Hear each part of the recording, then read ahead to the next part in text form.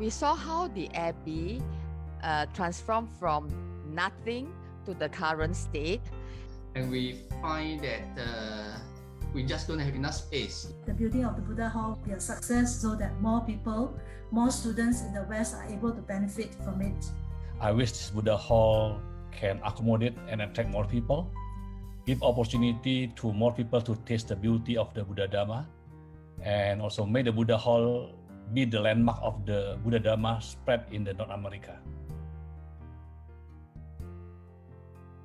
It's getting crowded in the hall. We can get 50, 65, 70. We get a lot of people.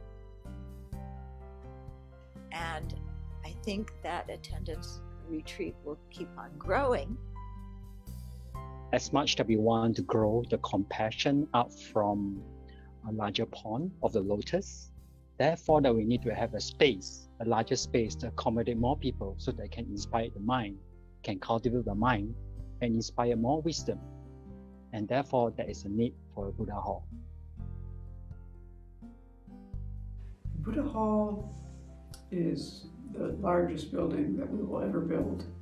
Its function will be the centerpiece of the community in terms of the religious life. All the practices, teachings, and most everything will happen there. I think this is going to be the most beautiful building that we've ever built. Building the Buddha Hall will take all of our efforts. It will take the generation of an enormous amount of merit, and it will also take funding. The Abbey needs $500,000 to jumpstart the Buddha Hall project to begin this summer. A trio of challenge donors has contributed $250,000, but now it's our turn. These generous donors have invited Friends of the Abbey to match that total by July 14th. If we match that total, Buddha Hall construction will begin. I hope all of you will come here and practice together with us, so you can also receive some direct benefit from building the Buddha Hall. Great things are not accomplished by one person alone, but when people join together in a virtuous cause, the results can be amazing. Can you help double that gift to ensure that the Abbey can build a temple large enough for all of us to share the teachings on love, compassion, and wisdom? Will you help the Abbey in their mission to create peace in a chaotic world? It will take all of us, but together we can and will build the Buddha Hall. Together we build the Buddha Hall. Together we'll build the Buddha Hall. Together we build the Buddha Hall. Together we build the Buddha Hall. Together we build the Buddha Hall.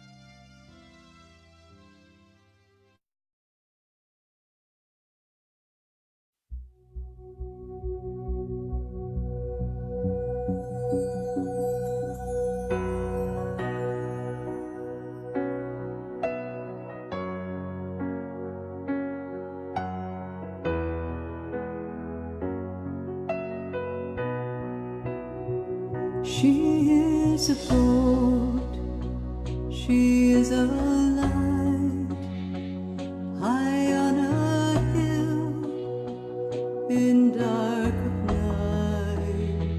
She is a wave, she is the deep, she is the dark, where angels sleep, when all is still and peace abide.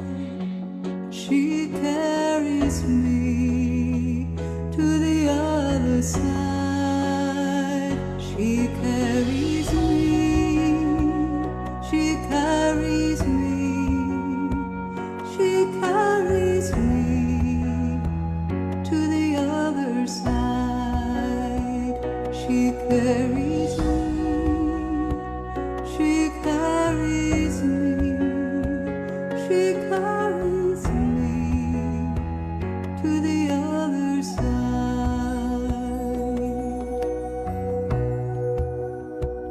And though I walk through valleys deep and shadows chase me in my sleep, on rocky cliffs I stand alone. I have no name, I have no home. With broken wings I reach to fly. She carries me to the other side. She carries me, she carries me, she carries me to the other side. She carries me, she carries me, she carries me to the other side.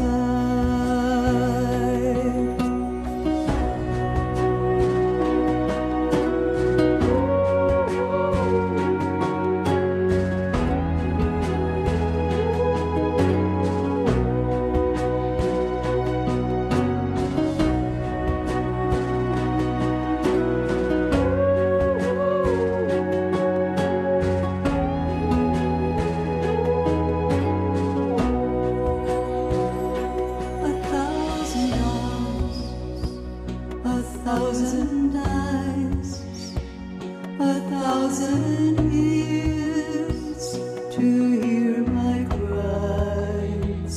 She is the gate, she is the door, she leads me through and back once more.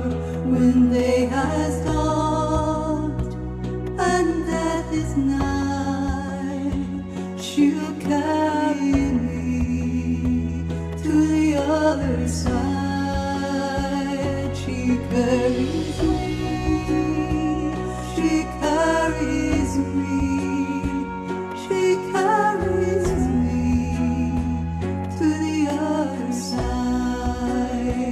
She carries me, she carries me, she carries me to the other side. She is the first, she is the last, she is the future and the past, mother of all, of earth and sky.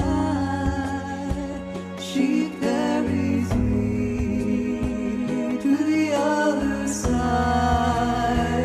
She carries me, she carries me, she carries me to the other side. She carries me, she carries me, she carries me to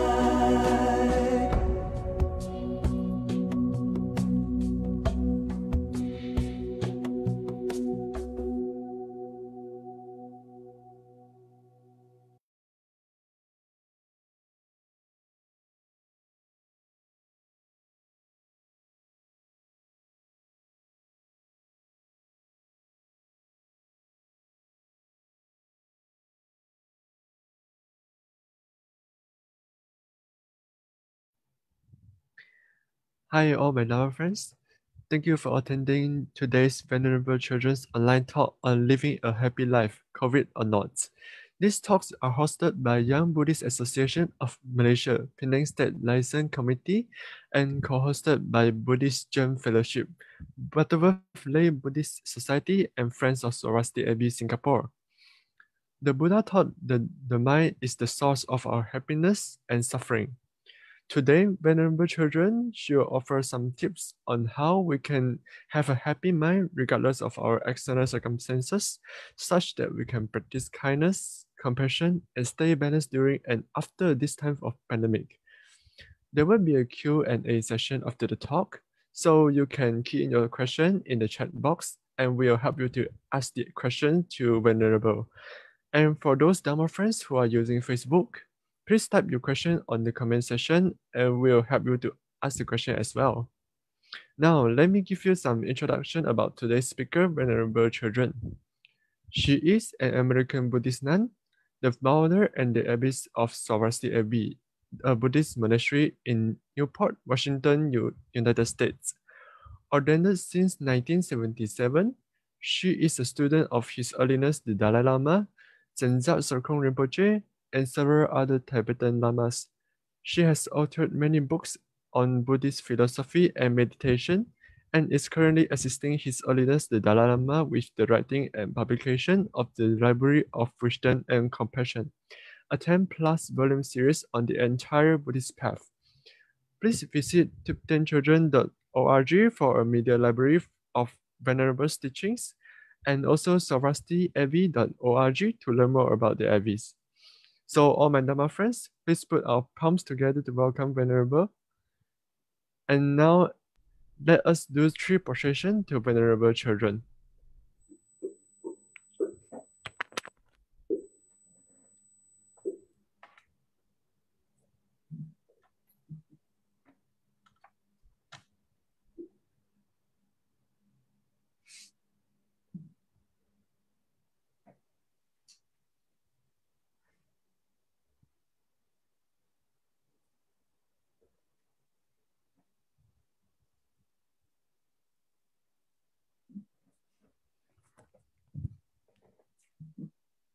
Hi, Venerable.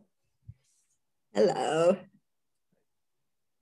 Okay, can everybody hear me okay? Yes, okay, Yeah. quite clear. Okay, very good. So good to be here with you today. It's Mother's Day in your part of the world. So everybody, please appreciate your mothers. My mother died in 2008. So, while your mom and dad are alive, please appreciate them and have good connection with them. Yeah, because they won't always be there, and you may not always be there either. Okay, so we're going to talk tonight about how to be happy, COVID or not. Okay, so before starting the talk, I always like to sit and let everybody catch their breath. Yeah, and have your screen up, sit still, and you know, so that we can focus on the talk. Yeah. Okay, and then lower your eyes and let's watch your breath for a minute. And then we'll cultivate our motivation and begin the talk.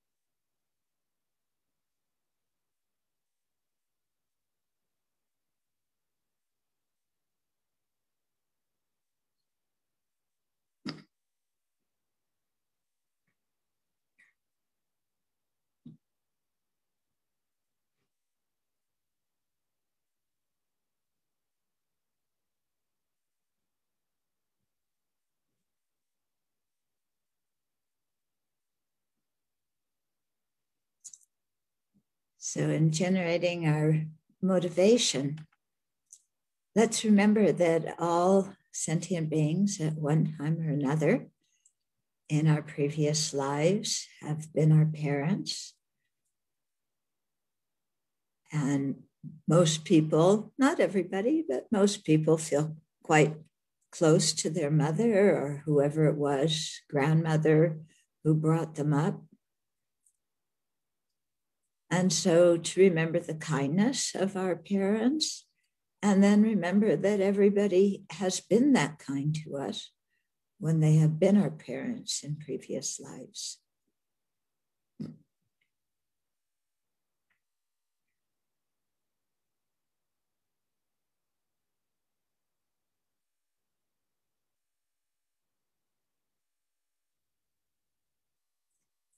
And when we think of others' kindness towards us and understand that we've really been the recipient of tremendous amount of kindness in our lives, then that really changes our attitude towards other living beings. And we appreciate them, and we want to return that kindness to them. We want to be kind in return to other living beings.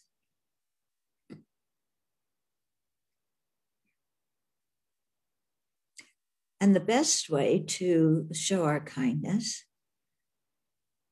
is by leading others on the path to awakening. And so we generate the long-term motivation to attain Buddhahood ourselves, so we can be competent to lead others on the path. So that's the bodhicitta motivation.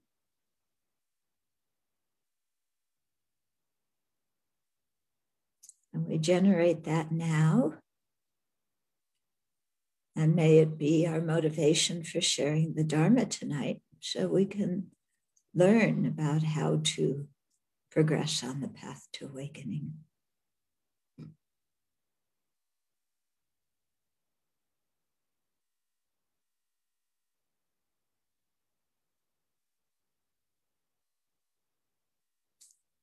Then slowly open your eyes, come out of your meditation.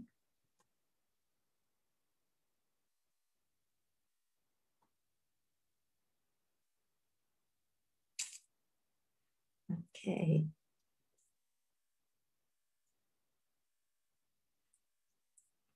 So, how to be happy, COVID or not? I thought I would share some things with you. about what I read that some people were experiencing because of COVID and how they changed the situation around so that something that was upsetting to them, you know, being locked in the house, being in the middle of a pandemic and so on, how it became something that really motivated them to use their life in a better way and to set their priorities very clearly in life. Okay. Could I ask people please to hold their computer still? Somebody is turning their computer round and around.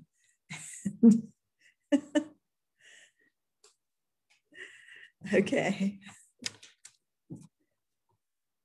Yeah, just please put the computer down. Thank you.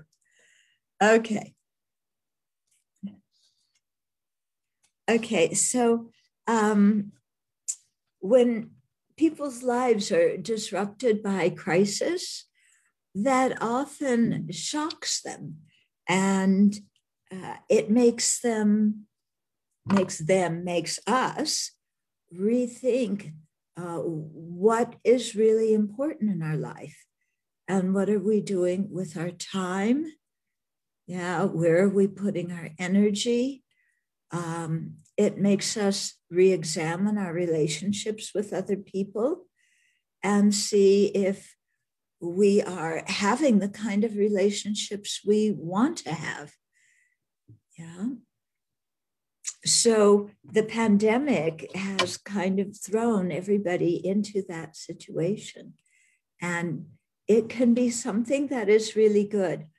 Often, you know, when things change like that, when it's an unwanted change, we freak out.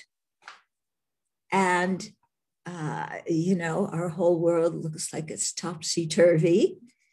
But if we just, you know, so much depends on how we respond to all of that change.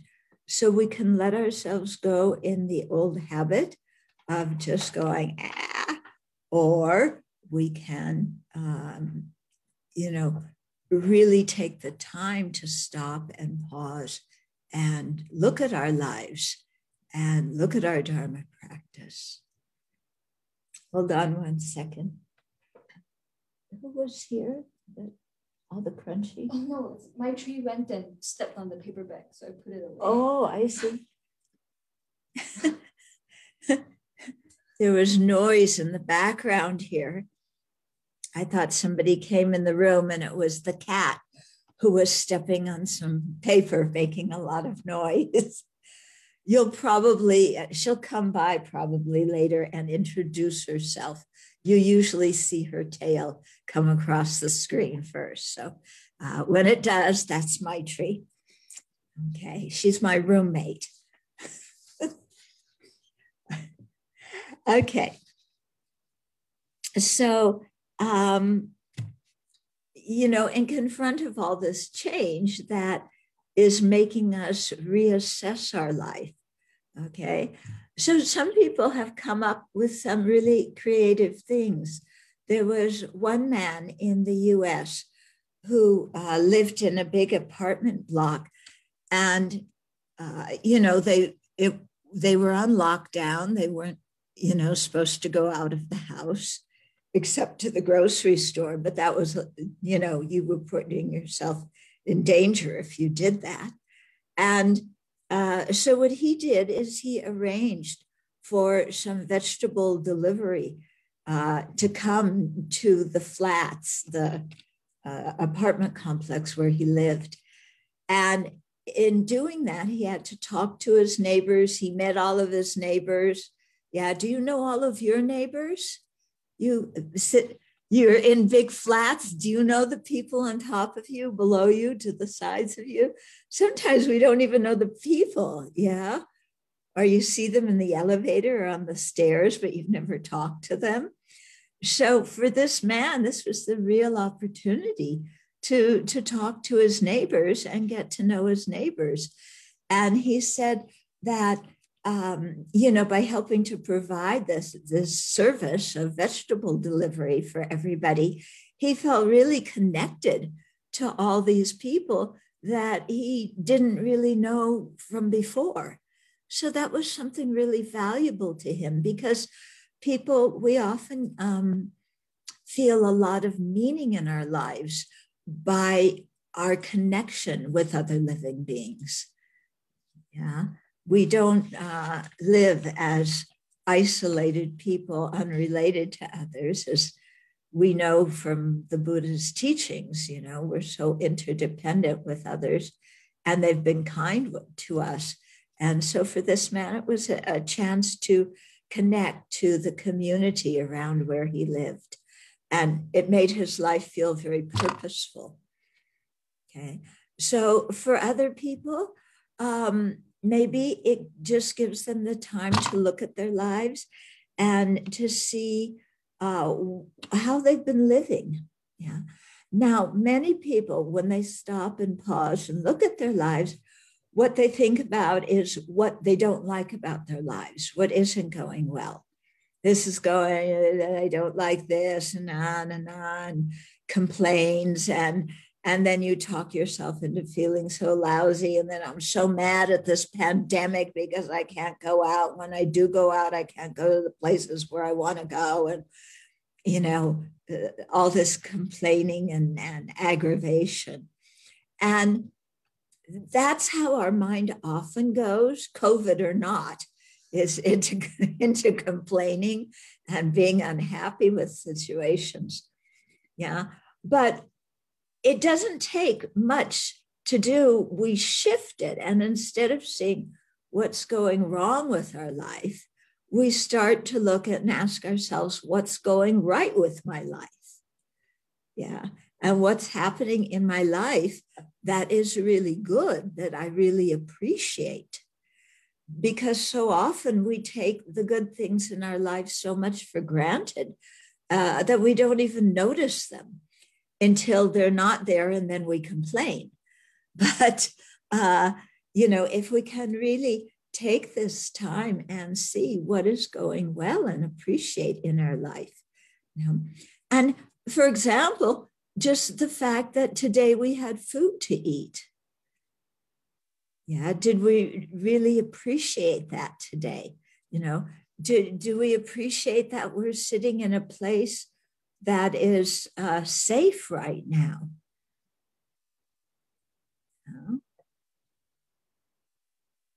There's many people without food, many people not living in a safe place. So if we can stop and appreciate what we do have, we do have friends. We do have kind people in our life. There are people who care about us. Sometimes we talk ourselves into feeling very lonely and unloved and alienated, and nobody understands me. But actually, there's a lot of people in our lives that do care about us. And we often don't notice that. Or we take it so much for granted that we accuse them of not caring about us because they're so much a part of our lives that we stop appreciating them. So, just pausing and being able to look and say, wow, these people that I see every day, either in your family, in your workplace, in the stores where you go, and just appreciate that those people are in your lives and they care.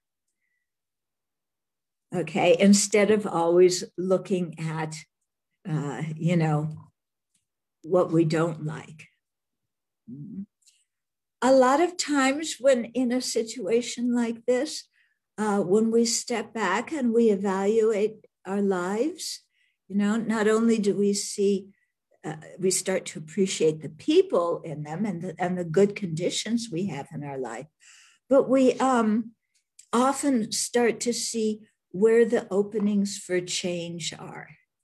Yeah, because sometimes we just get so much in the habit of in our lives that sometimes it feels like, gee, I'd like, to do something creative. I'd like to do something new. And when you have to stop, then you have the time to ask yourself, well, what would I like to do that I'm not doing now? And then many people decide to try all sorts of new things. Now you might say, well, I can't go out, but you can learn a lot of things sitting in your own flat. We have the internet, which is amazing. So, people, they decide that they want to exercise. So, you get an exercise app, or you want to learn painting, or you want to learn music, or you want to learn about different kind of plants and trees and things like that.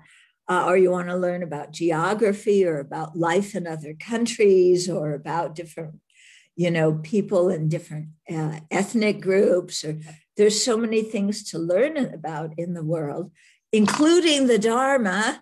Yeah. And, now you can open your life to learn some of these things and put your energy in that direction.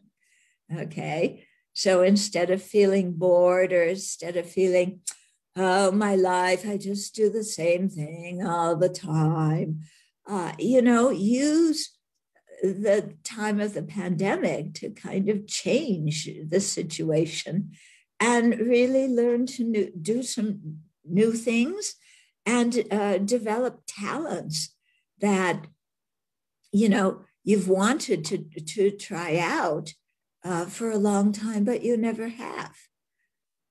Okay, so that can be really a way to invigorate our life. So for some people, facing COVID, people who are very disorganized in their life, then what they may decide to do is organize their life and, give themselves a schedule and get themselves organized. Other people who tend to be very organized and a bit stiff and fanatic about how organized they are, then they can take the time to just relax a bit and learn to be flexible and try some new things. Okay, so, see what you are curious about and explore it and learn more. Okay, and you don't need to wait to be in the middle of a pandemic to do this. Okay, I think it's really important in our lives that all the time we check up so that we really feel that we're putting our energy in a good direction. Especially as Dharma practitioners, we know that our life isn't going to last forever. We know that death is something that's definite and we don't know when it's going to happen. And we also know that at the time of death, what we take with us is the karma we've created, all of our mental habits and so on. And so this is the time now to really create the virtuous karma that we want to take with us, to purify the non-virtuous karma that we want to be free from. Okay, to establish some really good mental habits so that we can take those with us in our next life. Okay, so again, even, before I was talking about taking people for granted, we also take the Dharma for granted. We take the fact that we have encountered the Dharma, that we have access to teachers and teachings. We just take that for granted, and it's like, okay, well, yeah, that's nice, but tonight I'd rather do this or that or the other thing. I don't really want to go for a Dharma talk. But when we, think about it and what's really valuable in our life, the Dharma should be something that is close to the top, if not the the most valuable thing. Okay? So really to live our lives from that perspective. It's also important, I think, to care for other people, to repay the kindness that others show us. And one way to repay kindness with some people is to let them take care of us. Okay, there's a lot of people that want to offer help, like if we're sick or whatever, but sometimes we are so proud. We go, no, no, no, no, I don't need any help. I'm all okay. Yeah, it's fine. And we don't let people into our lives in the sense of letting them, care for us when we need the care. So I think that's important.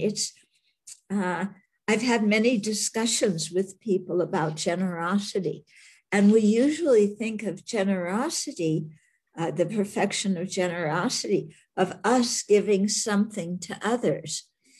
But also, I think part of perfecting generosity is to allow other people to give to us. Okay, allow other people to create merit by helping us or giving us things. Okay, and some people feel very like they don't want to do that. They feel, oh, if I let somebody help me, then I'm going to be obliged to help them back, and I don't want to feel obliged to anybody. Or if I let them help me, then they're going to call me later and they're going to want me to do something really hard for them, and I don't want to do that. Okay, so what we do is we put these blocks up in our life. Yeah, so no, you don't, I don't need anything. Don't give it, and don't give me anything. Don't do anything for me. And we're not giving people the opportunity to create merit. Yeah, and they need that opportunity. So we need to get over our pride and our fear of obligation and so forth. Are you getting what I'm saying about this? Yeah, I had a situation once where somebody was offering me something, and I was going, no, it's okay. It's, no. And my teacher was in the room. One of my teachers was in the room. And he said to me, no, you should accept what this person's giving you. Yeah. He wants to give. It makes him happy to give. You create merit by giving him the chance to create merit. Yeah. And it really kind of shocked me, because I had always thought of giving as, what I'm doing, and to give somebody else the opportunity to care, to give something to me was very important. And after that, I began to notice that how much people take joy in giving. And if I am not a good recipient, then I've deprived them of that joy of giving. Mm-hmm. Okay, so it's there's many aspects to giving, to really think about here, and what does generosity really mean? Yeah, so one of that is, let people give us material things, but also let them help us. Yeah, why do we want to pretend, it's really arrogance, isn't it? Yeah, oh, I don't need any help. I can manage my whole life. Okay. Like, we can control the world and control our life and everything in it. And that's a big joke. Yeah, we can't control everything. Okay. And then also, to spend the time that COVID gives us to think about what really is important in our life and what's the meaning of our life. And I think that's like the most important question to ask ourselves. What's the meaning of my life? Yeah, because at the time of death, we're going to say, okay, I lived this life, but what was the ultimate purpose of it all? Yeah, what am I leaving with? What did I do? And that's where some people who have never thought about what's the meaning of my life, then at that time, as they're nearing death, then they get quite scared. And they also have a lot of regret because they look back on their life and they say, oh, there were these opportunities to do things, to help others or connect with others or, offer some quality to society. And I didn't take it. Yeah. Or instead, what I did was I was nasty to other people, or I exploited other people, or I talked bad about them behind their back. And I never apologized, because I was too proud to apologize.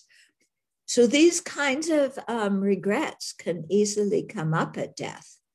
So that's why it's important, I think always to have this question and contemplate it about, what really is the meaning and purpose of our lives. And if we do that, if we think about that, then we make very wise choices. And when we slow down and make wise choices, then we live an ethical life. And then we don't have so many regrets when we die. Because if you talk to people who have regrets in their life, yeah, and what did they regret? It's usually when they harmed other people. Yeah. And then they never apologized. They never fixed the relationship up. They never, if they took money that was, somebody loaned them money, but instead of repaying it, they kept it and they never, repaid it to the other person. These kinds of things come up at the time of death. And we don't want that. We don't want to die with regrets. So it's always a good time to really check and see in our lives, are there things that we regret having done? And if so, yeah, are we in a situation where we can make amends to the people who were involved? Yeah, so maybe we need to go to the other person and apologize to them. Maybe the other person, we've lost touch with them. Maybe they've died. We can't go and apologize. But what we can do is in our own mind, imagine them and imagine apologizing. We can do purification practice, thinking, whatever negative karma I created from that action, I regret it and I want to purify that. And so really, engaging in purification practice. So we see that there's so much to do in our lives karmically. Yeah, in terms of creating virtue, abandoning non-virtue, purifying non-virtue. Yeah. So if you think about this, then you're never going to get bored in your life. Yeah, I think if you really practice the Dharma, you are never bored because there's always something to do to make your life meaningful. Yeah. And so you never sit there like, I want something to entertain me. Well, go do some prostrations, go imagine the Buddha, go watch a Dharma teaching. Yeah. What are you bored about? sometimes we're bored because we really want to be entertained. Okay. It's like, oh, I feel so lazy. I want somebody to entertain me. So then we turn on the television and we watch some kind of junk on the TV. Okay.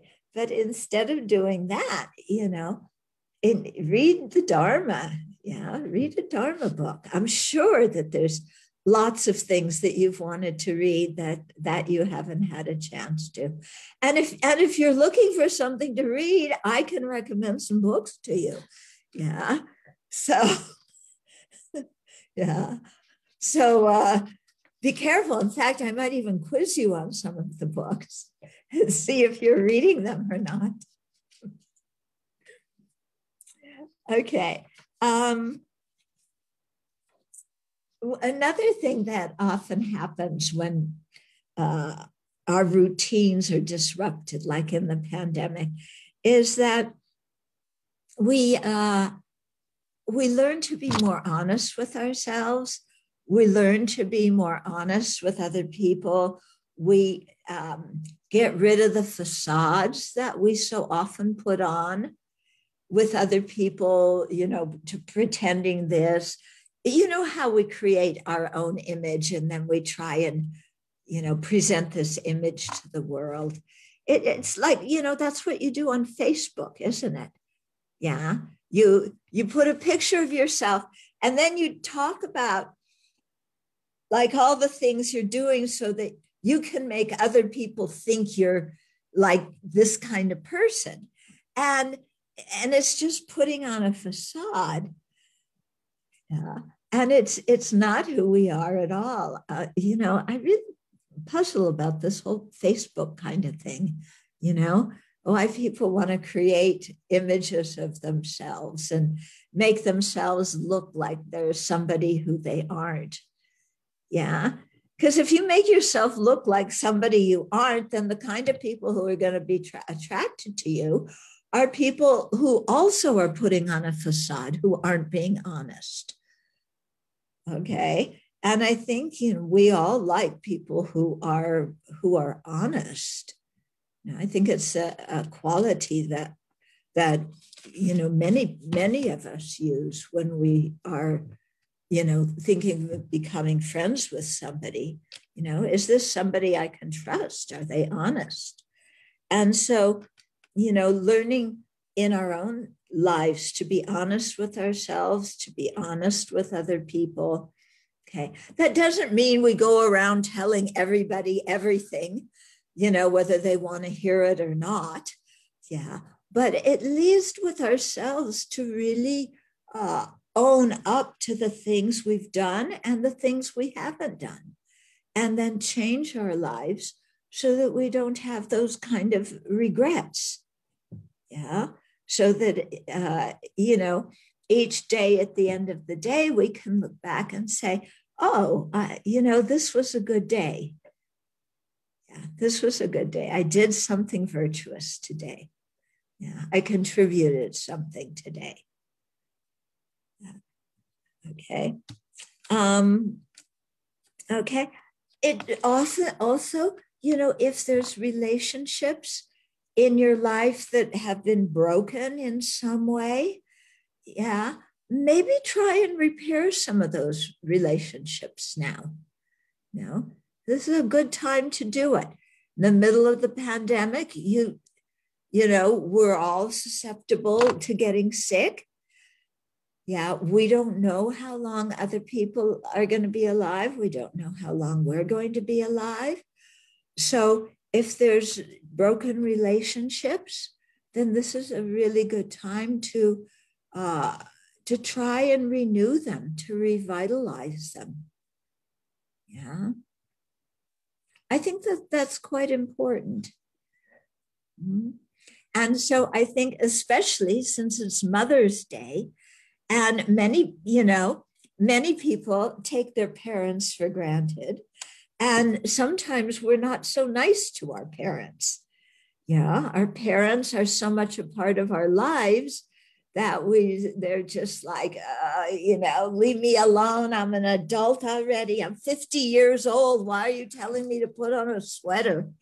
you know, or, we get mad at them and over petty things. So this is really a time to fix that, and some people I know in the US, they don't even talk to their family members. Yeah. They just say, oh, this person is toxic. I don't talk to them. I don't want them in my life. Yeah.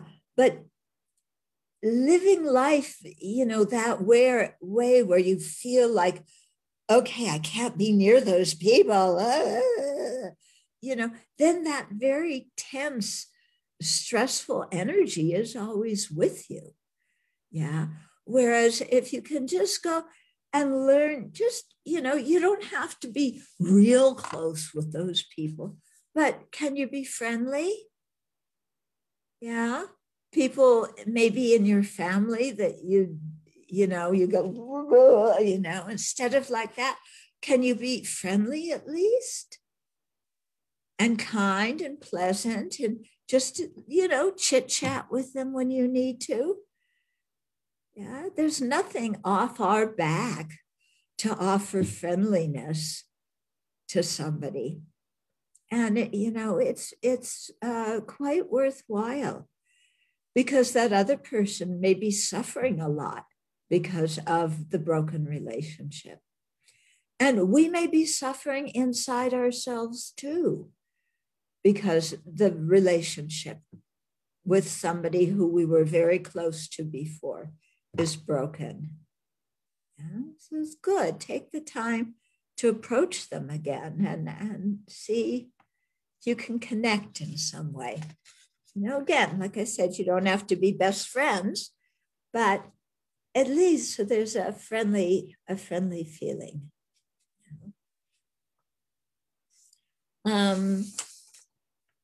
Okay, then some other things that we can do in the time of COVID or not is one thing that's important is to accept our humanity and to accept what we can do and what we can't do. Yeah, many people fall into personal distress or even despair. We look at what's happening in India right now with COVID. And I heard in Singapore, there was a recent outbreak at a hospital, and now they're making people quarantine for 3 weeks. My goodness. Yeah, I mean, this is the first time I've ever heard of a 3-week quarantine. That's a long time. So, but anyway, okay. Instead of just falling into despair about this whole situation, to realize that we can't control everything in the world, okay? And we sure wish that what's happening in India that not happen. It's horrible. It's a tragedy what's happening.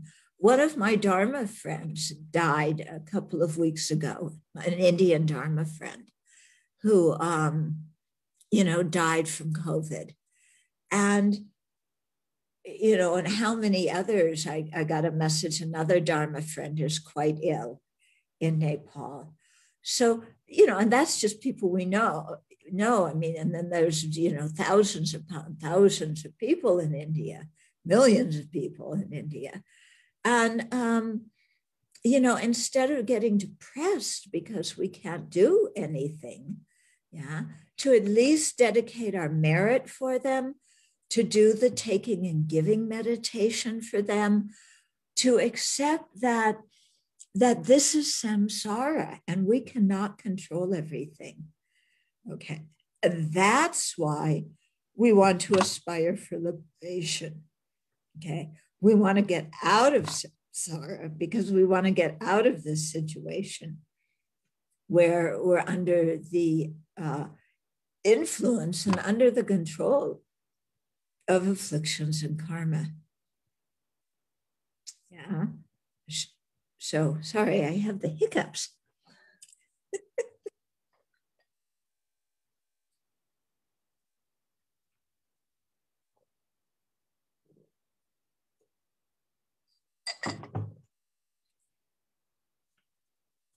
Okay, so, to really see the nature of samsara, to develop the aspiration to be free of samsara. Now, this is a perfect opportunity to do it and to accept what we're able to do and what we're not able to do. And so we can't go to India and make COVID go away, but we can dedicate for people. We can make donations to charity, so that they can have the PPE, so that they can have oxygen, so people can have food. So we can do something. And so let's take advantage and do that. Yeah. You might have heard that the US government gave everybody who works here some stimulus money. Yeah. So finally, the government, we just get checks from the government because they want people to go out and spend money because it's good for the economy if we do. But, most of us who, at least here at the monastery, the government sent us checks too. And we made donations to all sorts of charities. Yeah. And it was really nice. It really brought quite a good feeling. We put envelopes out on the table. There was one for food, giving food to people who don't have, one for refugees, one for Doctors Without Borders. What else did we have? All different sorts of charities, we had. And then, people who wanted to could give some of their stimulus money to the charities. Yeah, we gave things to Tibetan Nuns Project, do you remember any others? Feeding America. Yeah, Feeding America was a big one. But and so it was very good. We can't go and remedy everything, but we can do something, and I think that's important to us because we feel connected to people, and we are connected to people. Yeah. There's no place we can go on this whole planet where we don't live and exist in relationship to every other living being on the planet. You think, oh, I'll go, find some cave somewhere, or I'll lock myself at the 15th floor in a flat in Singapore, I'll be all alone. We always exist in relationship to everybody. So to feel that connection and and to give and rejoice in that connection. Another thing to work on is self-confidence. Yeah, use this time instead of putting ourselves down and criticizing ourselves all the time to really establish some self-confidence and recognize not only what is going well in our lives, but what we appreciate about ourselves. So appreciating things about ourselves doesn't mean we have to get arrogant and proud about it, okay? Because any good talent or ability, any good quality we have came from other people. They taught us, they encouraged us, and so on. So there's nothing to be proud about. But it is important, I think, to recognize what our talents and our virtues and our good qualities are, okay? Instead of what some people often do is get into this thing of just putting themselves down, disparaging themselves all the time. And that is very unrealistic. Yeah. Often the self-talk that we have towards ourselves, totally unrealistic. And, it's important to recognize our talents and our abilities so that we can use them. Okay.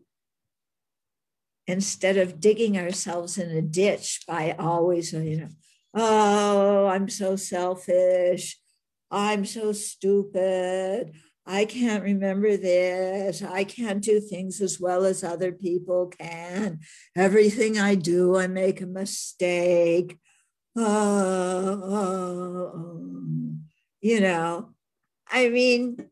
Nobody else is putting us down. We sit there and tell ourselves this kind of rubbish. Yeah. And that doesn't help us, and it doesn't help anybody else either. Okay. So, just as we try to be honest about our mistakes and our faults, we should also be honest about our talents and our abilities. Yeah. And without exaggerating our importance one way or the other. Okay. Another thing that is conducive for happiness, COVID or not, is to make peace with the changing nature of our life. That life is always changing, and to make peace with that. Yeah, you have kids and your kids grow up. And you have visions for how you want your kids to be, and they turn out very different. Yeah. So why don't you rejoice? Why is it, oh, I wanted my son to do this. I wanted my daughter to do this. Oh, they're not doing the careers I wanted. Yeah. Why do you make yourself miserable about that kind of stuff? Yeah. Your kid has their own unique talents. Let them develop that. Rejoice at the good they do in the world. Okay. And yeah, just recognize that our expectations change. The situation we live in changes. Yeah. I'm sure, if somebody had asked you 3 years ago, or even 2 years ago, would you live through a worldwide pandemic? How many of us would have said yes? I expected my life to live through a worldwide pandemic. Anybody? No. The thought never entered our mind. And yet, here we are.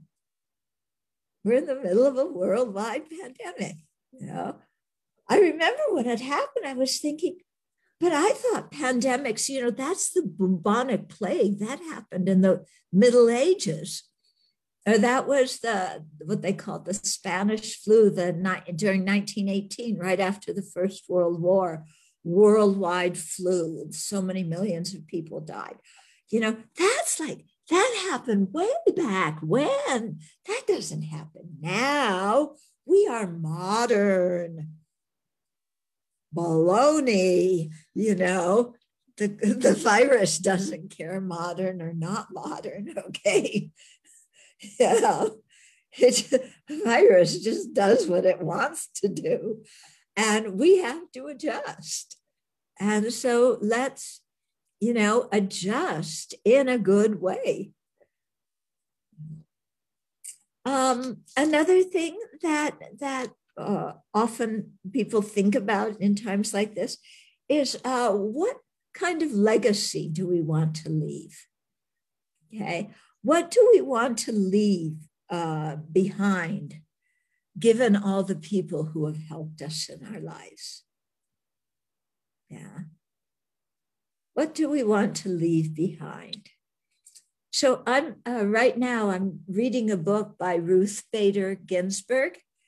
I don't know if in Singapore, if you've heard of her, she was the second woman to be a Supreme Court justice. And she she worked very, very hard for women's equality in the face of the law. Yeah. So I'm reading a book called In My Own Words, and it's some of her talks that she's given. Yeah. And I can see through, as she's talking about the work she did to improve the situation of women in the world, especially legally, that she has left an incredible legacy for us. Yeah. I didn't know how what's the word? How much discrimination women faced in confront of the law. Yeah. How people could legally discriminate against women. I didn't have any idea about that until I read this book, and I haven't finished it, but she's really talking about what her passion is and the cases that she's doing. And I'm going, my goodness, there's things that I enjoy in my life that I take for granted that are actually due to her and what she did in her life. Yeah, I never knew her, but many of the things that she did, to make things equal opportunity for women, I come along and I reap the benefit of those things. Yeah, and I'm thinking, wow, what an incredible legacy that she left behind. Yeah, that people can benefit from. So she happens to be somebody who was quite well known, who had a good education and a lot of talent, and she could do these things. Not all of us are like that, but we all leave behind a legacy in our own small world, okay? Because we influence the people around us. Yeah.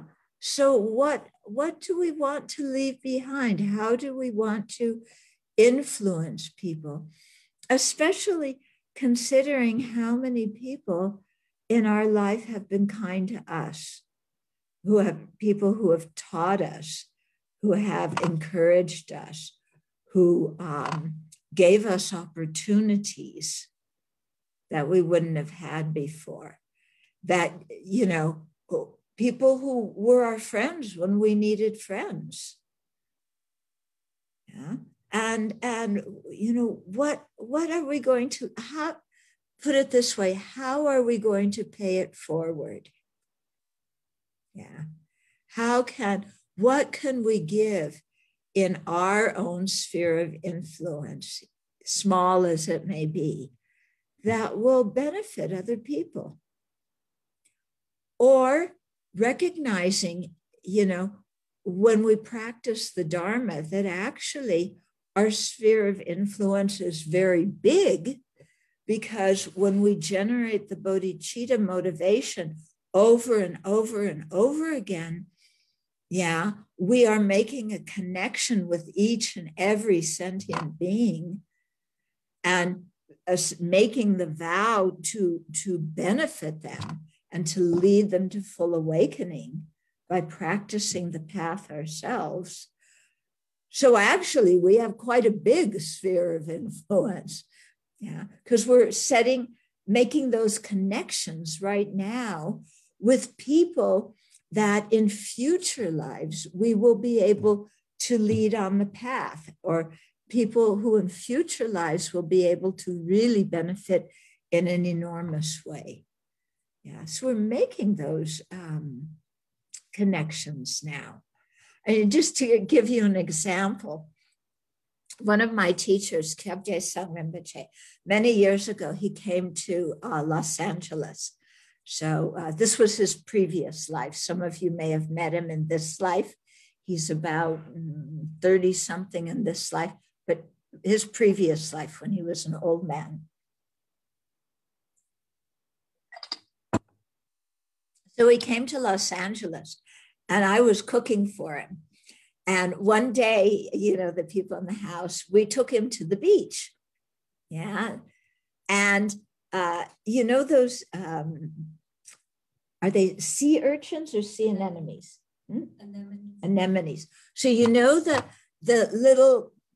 the animal in the ocean, it's kind of round like this, and it has a hole here. If you stick something there, it closes up. That's how it eats. Yeah.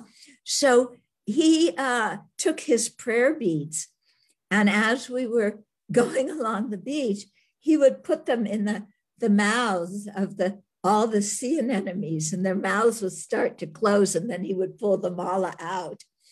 But he was doing this because he was making a connection with them.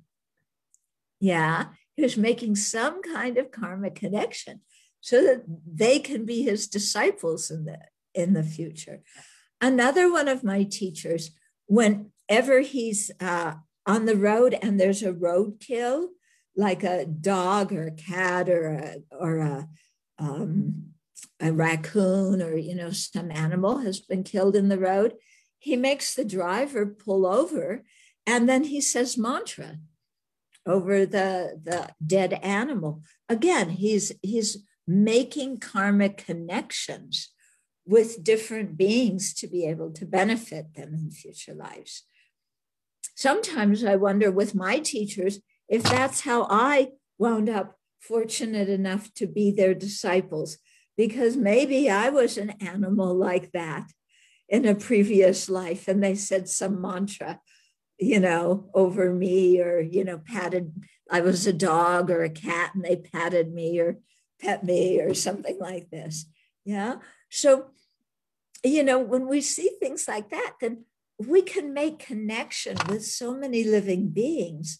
And they say that when you do that with bodhisattvas, or when bodhisattvas make the connection with us, then we can be their students in bodhisattva students in the future. And similarly, when we go out of our way to make connections like that with other people, yeah, then in a future life, when we have Dharma realizations, we can really benefit those people. Yeah. So when you go to the grocery store, say hi to people. Yeah. When you're on the MRT, say hi to people, smile at people. There's all these ways to make connections. Yeah. When you have to make a phone call to somebody you don't know about some kind of administrative something, be nice, be pleasant, have a good attitude towards them. Because this way we establish these karmic relationships, and then we can make prayers for those people and then really be of great benefit to them in the future. Okay. Another thing that we may want to do to create causes for happiness is to stop making up unreal stories. Okay. Some people say, be more in the present. Yeah. So they come to the same point. Yeah. Because so often we're living our life in the present, but our mind is making up stories about the past, making up stories about the future, spinning around, worrying about this, dreading that, looking forward to something else. Okay. And then we create all sorts of emotions in ourselves, worrying about things that haven't happened, that are very unlikely to happen. Okay, so for example, this morning I woke up, okay, and I was reading the news a little bit.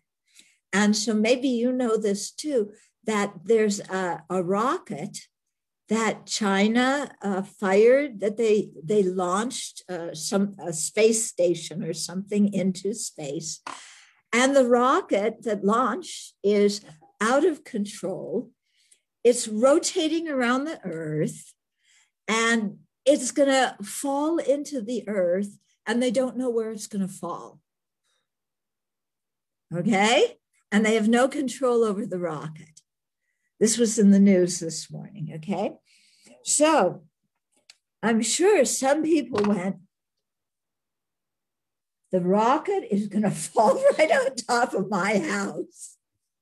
Yeah, because the space agencies and the scientists, they're following the rocket, and they figure that within maybe an hour of when it's going to crash into the earth, then they'll know approximately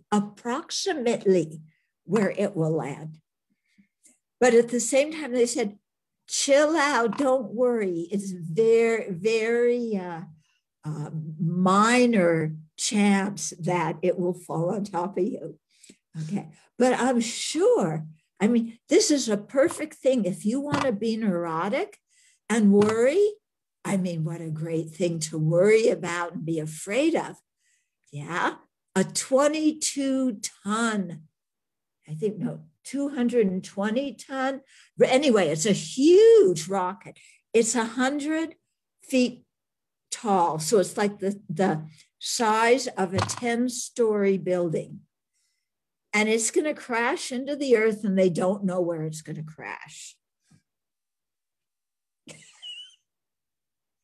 Okay. It sounds like a sci-fi movie, doesn't it? Yeah. If my mother were alive, she would be all panicked, worrying that it was going to crash into her house. Yeah. And of course, the scientists are saying, don't worry, very unlikely. 70% of the Earth's surface is water. It'll probably, land in the Pacific Ocean somewhere, so chill out. But it might land on top of you.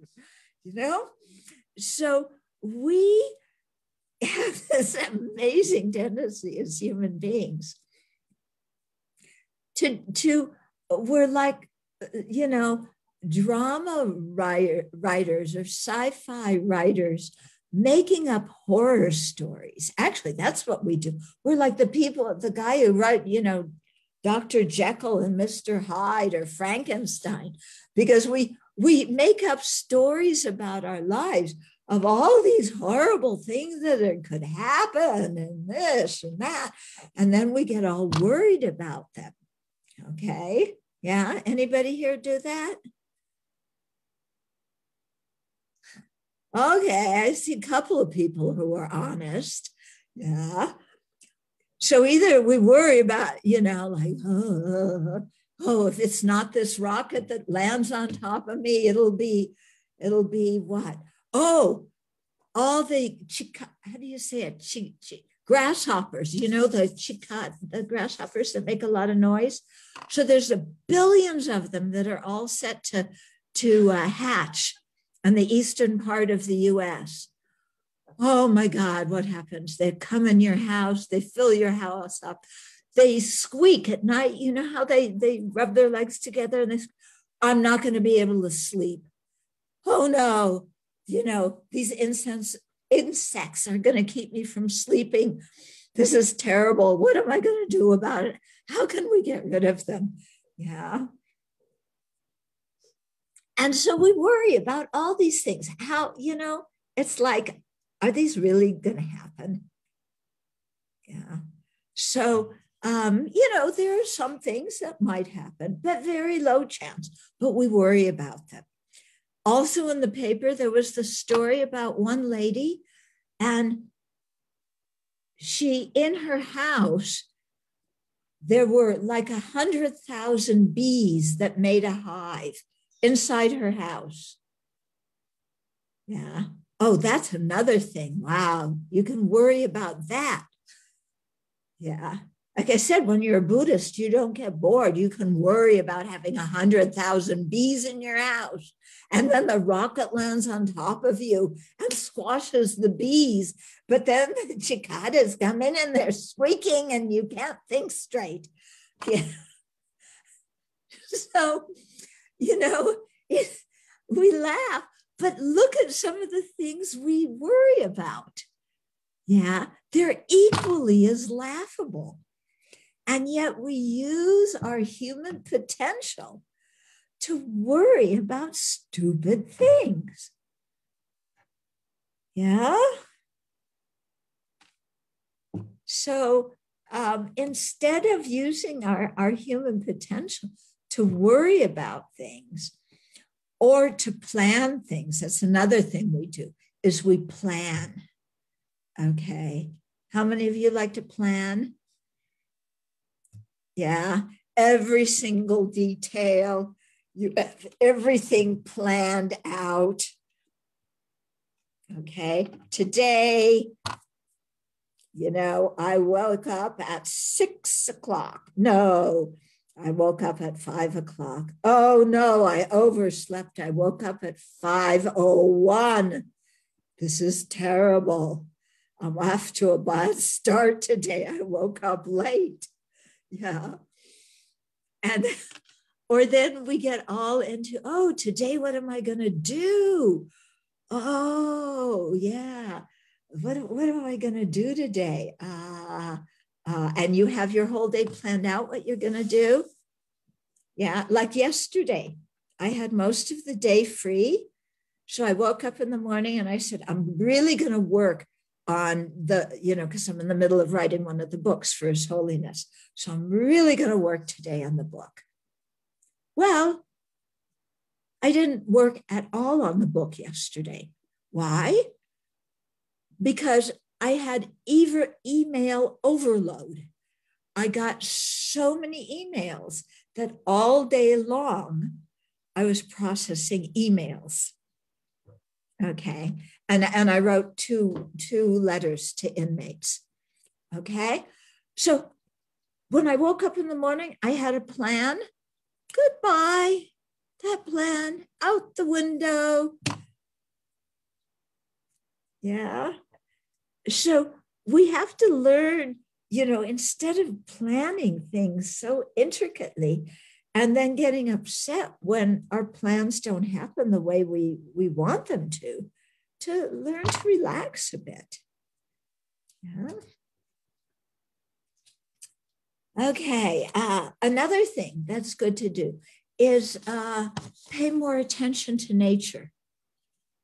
Okay. Now, I know for those of you living in Singapore, it's really difficult because in Singapore, yeah, what do you grow the most? Concrete and asphalt. Yeah. So how do you pay attention to nature in Singapore? Well, there's a few parks in there. Yeah. So you can look at the green grass. You can go to the zoo, to the zoological garden. Yeah.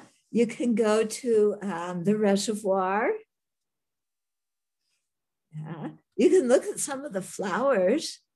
They have pretty flowers. Okay. But to be more in tune with nature. Or, you know what you can do to pay more attention to nature and to plan things? You can plan a trip to the Abbey for after COVID. Yeah. Then you can really get into planning everything. And then you can come here and we'll take you out into the forest. Okay. Some of you have been here. You've been in the forest. We'll put you to work. Yeah. And you'll really get in touch with nature there. Okay. So anyway, I just looked at the clock and I should have stopped a while ago so we could have questions. So I'll stop now and you can ask questions and we'll see if there are answers or not. All right. Thank you, Venerable, for your teachings. Thank you so much. And now we have some questions here from our participations from Zoom. All right. So just now, Venerable have mentioned some taking and giving meditation with Tonglen in Tibetan, right? So can you share more about it? Yeah. Okay. So this is a meditation where we imagine taking on others' suffering and giving them our body, our virtue, and our possessions. Okay. So it's a very powerful meditation. What we do, First of all, I'm going to recommend some books because I can't give a full explanation here. In the best explanation of this is in a book called Transforming Adversity into the Path. Huh? Into joy and courage. No. Cancer Jumper Teacher. What's the new? They retitled it. Transforming Adversity into Joy and Courage. Okay, Transforming Adversity into Joy and Courage. Although I thought they retitled it. Anyway, it's by Geshe Jampa Tekchok. Okay, chapter 11 in that book is about the taking and giving meditation. It's the best explanation I've ever seen of that. Also in His Holiness the Dalai Lama's book, In Praise of Great Compassion, there's a section on the taking and giving meditation. Okay, so briefly, what you do in the meditation is you imagine people who are suffering in some way or another. It could be physical, mental, spiritual, whatever kind of suffering. And you develop a sense of compassion for these people, wanting to take their suffering. Yeah. And so then you imagine their suffering leaving them in the form of smoke or pollution.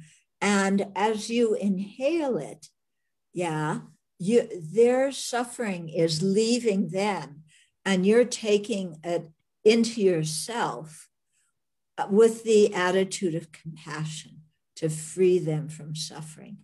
But you don't just take on others' suffering and then sit there and feel lousy. But you imagine, your own self-centered thought or your own, self-grasping ignorance as a lump in the middle of your chest at your heart chakra. And as you take on others' suffering, you imagine it to turn into like a lightning bolt that hits that lump at your heart, the lump at your heart of your own self-centeredness and pain and hurt and grudges and all of that kind of yucky stuff. It gets demolished. And in place, in your heart, there's just this open space, where you are free of your own self-grasping ignorance. You're free of your own self-centered mind.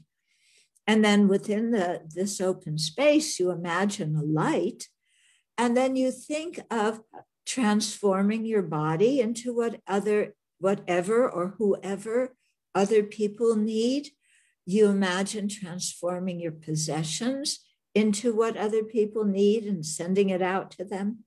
And then even your merit from your Dharma practice, you imagine giving that away to all living beings too. Okay, and so you take on their suffering with compassion, you give your body possessions and merit with love, wanting them to have happiness in its causes. So it's a very powerful meditation to do. Okay, so here's another question. Some people who live in solitude, I think it's probably a person who live just only one person, and then the people is like, I don't want to get help, just let me die in this cold. And then how to keep them to motivated to living? So again, they're living by themselves. And what, they're sick or they're afraid of getting just sick? like they think very negatively to the COVID. They just think that just let me die, don't help me. They think very negatively, I think. In this question, Okay. So I get so many questions from people about how to help other people. Yeah. But who's the person we can help the most? Who's the person we can change the easiest? Isn't that yourself? Yeah. So I'm not saying don't try and change other people. Don't try and help other people. No, in fact, as a Buddhist, we should do our best to do that. But what I am saying is sometimes we get so involved in, I want to change this person and I want to change that person. And we can't change them. Yeah, but the person we can change is ourselves, but we don't acknowledge our own bad habits and try to change them. So first, before you try and change somebody else who is thinking negatively, ask yourself, am I thinking negatively? Yeah. Am I just sitting there feeling depressed and negative? And if you are, then use the Dharma that you've learned to improve your own mood. Okay. Then how to make somebody else feel better? Just go and be a friend. Yeah, go and be a friend. That's all.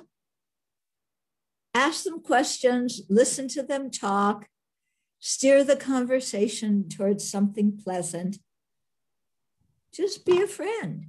If you go in there with the thought, oh, this person thinks so negatively, I'm going to change them.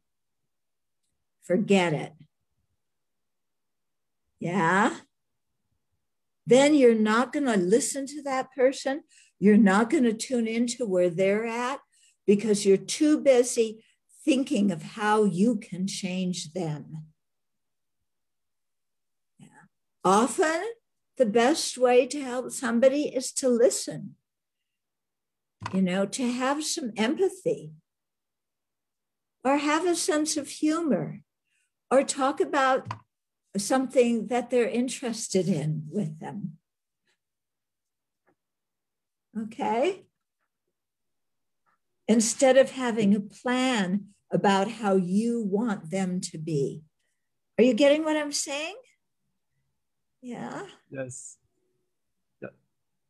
All right. So another question here. So is asking about how to fix a broken relationship. So she said, how do we reconcile broken relationship? And we are not sure if others haven't ready yet. Yeah. Okay. So you're not sure if others are ready. Yeah.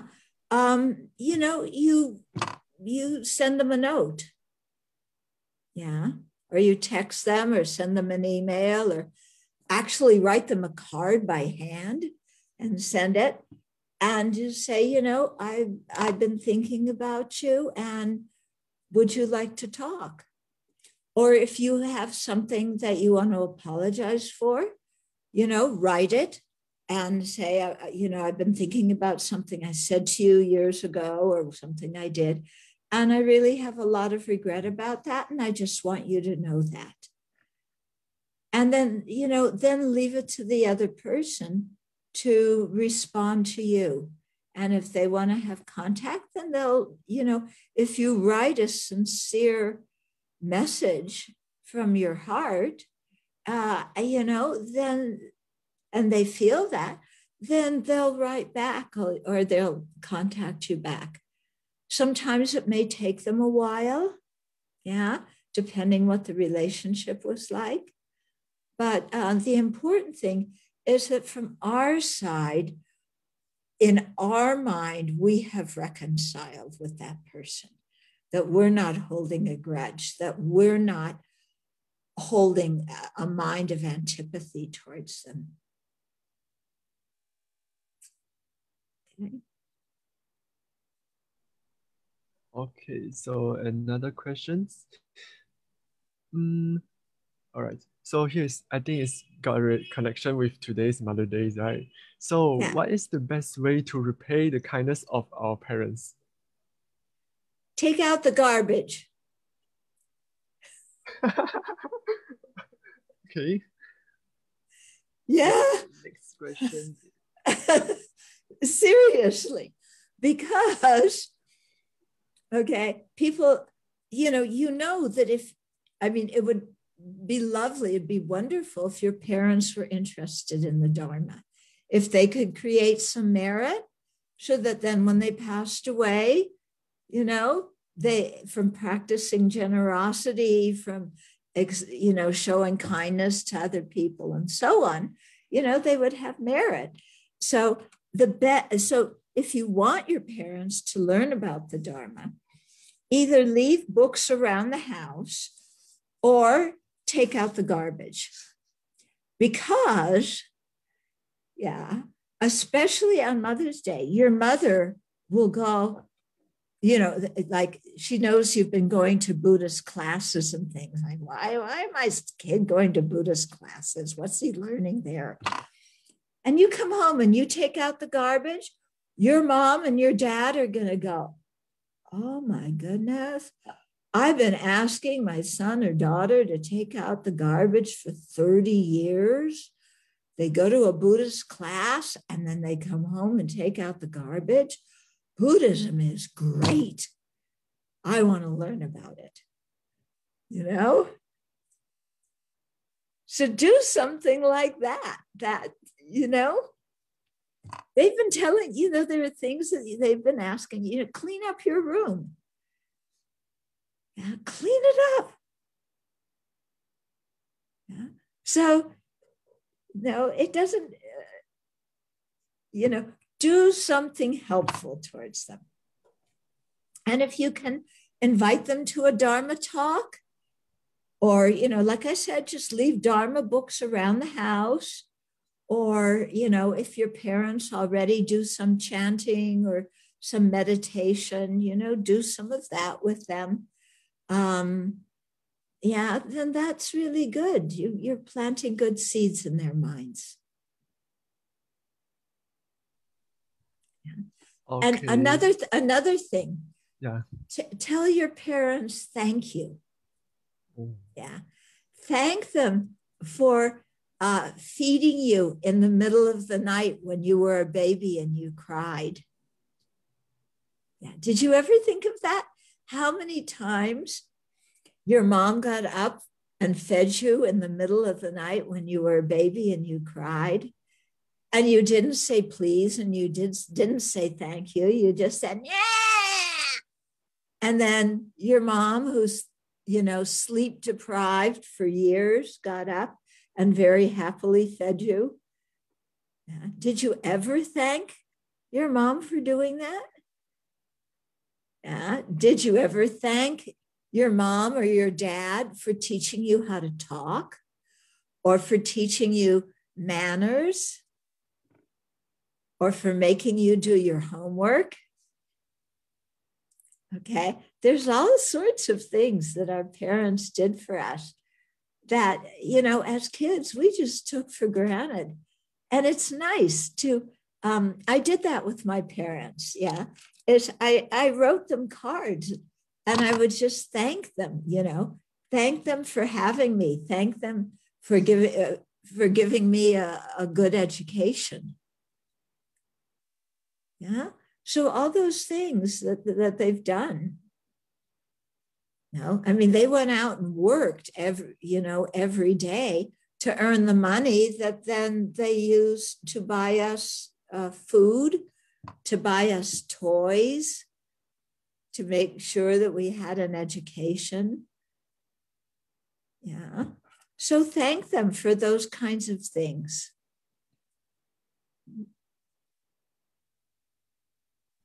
Okay, so I think here's another question. So, during the pandemic, his or her mother-in-law decided to set out a will, and he or she tried her best to encourage them to donate to charity instead of leaving those monies to those children. But the mother-in-law are not willing to do so. So what can we do? Also, another thing is for the funeral. So, she is not a Buddhist, so what should we advise her on the best way to send her off peacefully? Okay. So, you know, it's not our business how somebody else uses their money. Yeah. If we can, you know, encourage them to give it away. But if it's their money, they can do with it what they want. It's not up to us, if I understood the question correctly, to tell somebody else what to do with the money from when they sold their house. Okay. Then the second part of the question, somebody has died, and so how to send that person off, or it's a relative who's not Buddhist. I didn't understand who was the dead person and who was the non-Buddhist. Do you want to? Yeah, did you? I think here it said that the one who death is not the Buddhist. So how can we help them to rest in peacefully? Okay, so they've already died, or they're in the process of dying. In the question they didn't mention very clear. Yeah. Okay. Okay. If they're still alive and they're in the process of dying, then ask them to think of the good things that they did in their life, to rejoice in their compassion, to rejoice in their love, to rejoice in their generosity, to rejoice in whatever they contributed to the world. So as somebody's dying, if they can rejoice at what they did, especially, the compassion and help that they gave other people, then that's really good, If they belong to another religion, then you can ask them to think of whoever it is that they worship in that religion. That's fine. Something that fills their mind with faith is very good. After they die, if you're just around them, you're not the person in charge of organizing the funeral or anything, then you can still say some mantra. You can make Buddhist style prayers. You could read Buddhist scriptures. You want to be sensitive about the other relatives there if they belong to another religion. But if you're alone with the person's body, you can just recite Buddhist things. That's fine. So I think we're going to have to stop now. Yeah. Okay. Yeah, sure. And thanks for answering all those questions. Okay, so I hope that everyone has been benefited, and I'm so sorry that if your question is not being asked because due to the time constraint, right? Yeah. All right, so I believe some of us might have heard about the building of Buddha Hall project. And in the last talk, we have already mentioned that, but I will do another introduction for those who didn't attend last time. The Buddha Hall is the long-awaited temple space, the crown jewel of buildings at Sravasti Abbey. No monastery is complete without its Buddha's hall. And well, our beautiful log cabin meditation hall has served its purpose well for 17 years. It was always a temporary solution. Now, with a resident community of 17 monastics and pre-COVID attendance at Abbey programs, regularly surpassing 50 people, the meditation hall is just too small to contain all the Abbey's Dharma activities. When the Abbey opens up again, we expect an even greater surge of people seeking methods to cultivate peace. The Buddha Hall will be a 2-story and then 17,000 square foot temple and library, a spiritual home for all beings. It will be a center of spiritual practice and Dharma educations for monks, nuns, and lay visitors too. The Buddha Hall welcomes all the Sangha from the 10 directions, and it will build to last for thousands of years. A tribe of kind donors invite Abbey friends to match their 250,000 Chinese gift by July 14 to jumpstart this project, as it can begin in this summer. May we invite everyone to join us in this act of supporting the building of Buddha Hall. So actually there's one last question here. So how can we help to do the Buddha Hall? Oh, okay. How can you help build the Buddha Hall? Well, there's two basic ways. One way is recite the Buddha's mantra, meditate on the Buddha, and recite the mantra, and send us the counts of how many mantra that you've said, because we think that chanting, the mantra will help create the merit. Thinking about the Buddha and his qualities will help create the merit so that we're able to build the Buddha Hall. And then also making donations, very helpful, because it's a huge project. So donations are helpful. If you want to come build, we can put you in touch with our contractor and you can help. But we invite you all after it's built to come and, meditate and hear Dharma teachings and so on in the meditation hall in the building. Okay, so thank you for the answer. And then here, a kind volunteer from the Abbey has spent a lot of time and effort to do a video for this project. So maybe we can watch this video together now. Thank you. Do you show the video? Oh, he does. Okay.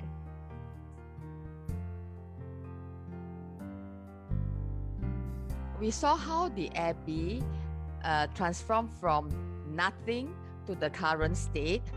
And we find that we just don't have enough space. The building of the Buddha Hall will be a success so that more people, more students in the West are able to benefit from it.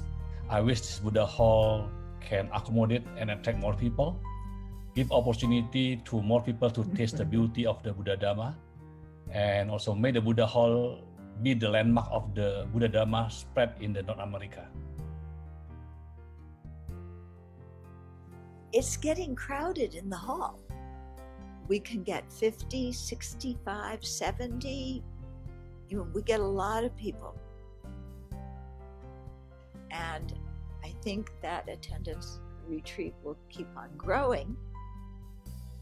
As much that we want to grow the compassion up from a larger pond of the lotus, therefore that we need to have a larger space to accommodate more people so that it can inspire the mind, can cultivate the mind and inspire more wisdom. And therefore there is a need for a Buddha Hall.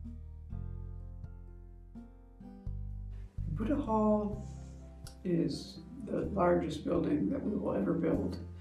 Its function will be the centerpiece of the community in terms of the religious life. All the practices, teachings, most everything will happen there. I think this is going to be the most beautiful building that we've ever built.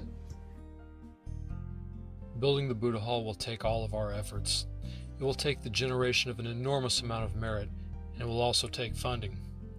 The Abbey needs $500,000 to jumpstart the Buddha Hall project to begin this summer.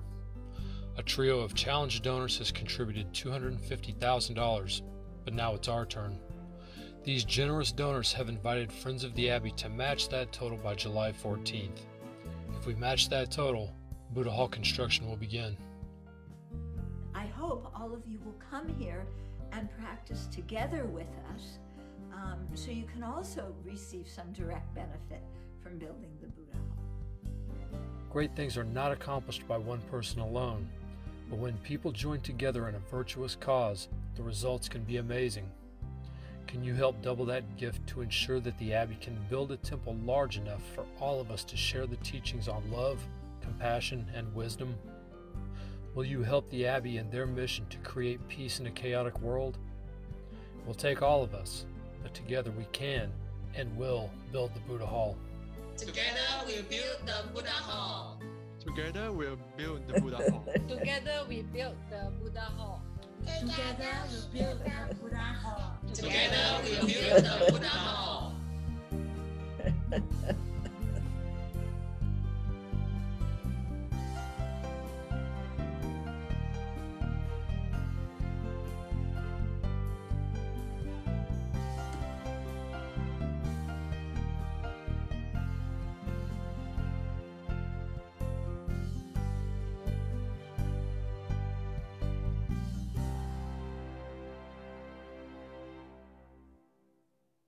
Wow, this is really touching and a beautiful video. And thanks to those who have helped in this video production. And yes, together we will build the Buddha Hall. We are looking forward for your support to join us in this project. Now, before we end our session, we have a short offering session from here. Now, I would like to invite Xingyu and Xingjuan, the daughters of brother-in-law and sister Yap, to offer a bouquet flower to Venerable. So, are you there, Xingyu and Xingjuan? Okay, let's wait for a while.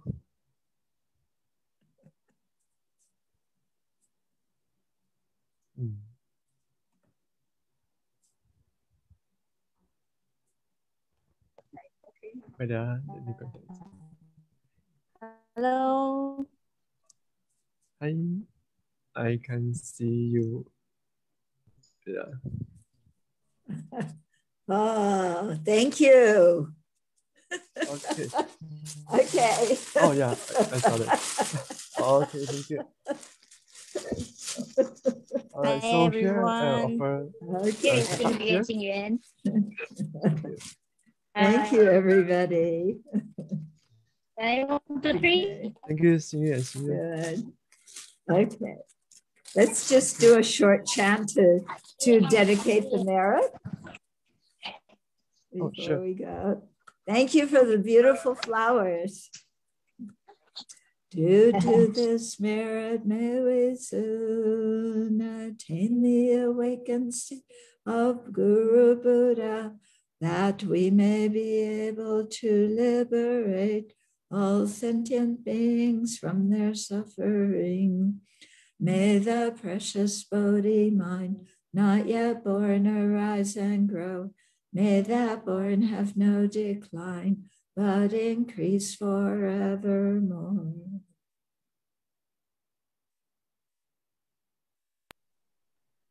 Okay, once again, thank you so much to Venerable and also to Tracy, who have prepared the bouquet of flower in United States. All right, so all my Dharma friends, so put our arms together and thank you, Venerable, for sharing today's topics. And thank you to YBAM for organizing everything, and also to FOSA Singapore. Thank you. And yes, hope, huh? And BGF, yes, too. So all the organizers, and thank you all for coming. Very good. Take care. Bye-bye. Thank you. Yeah. Right, so here we ended our talk session. Thank you so much for your participation, everyone. And stay safe here. Thank you. Bye-bye.